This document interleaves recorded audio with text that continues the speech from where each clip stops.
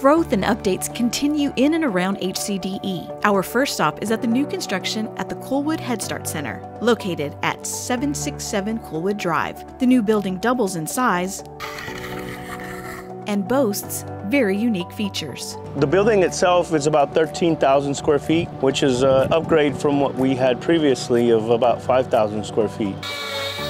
The building is funded by Health and Human Services from the Hurricane Harvey Disaster Relief Funds. Approximately 13,000 square feet, about $7.7 million project.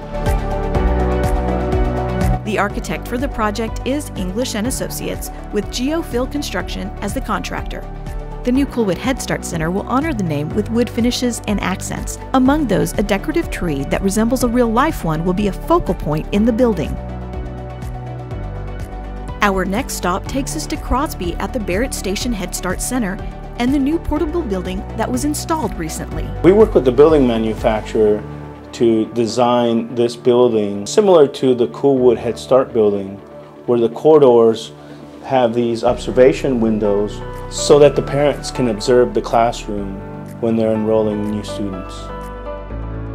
On to Humble, where students at the Humble Head Start location are already enjoying their 4,588 square foot building with new furniture and playground.